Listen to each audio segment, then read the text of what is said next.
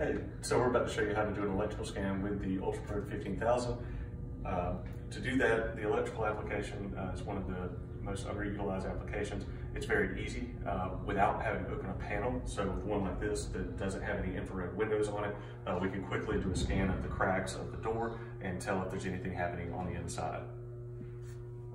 So to get to the application here, we've already selected in our setup menu, our applications. We've already selected electrical, and we can go back to, I like to use the dB and temperature display so you can have both temperature and decibel on the screen at the same time.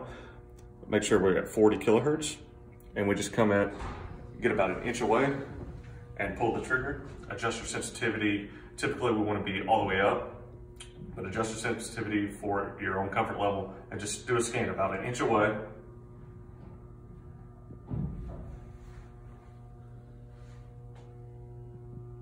And as you progress through, just slow and steady. And then if you hear an electrical anomaly, you can pause and actually take a sound recording as well.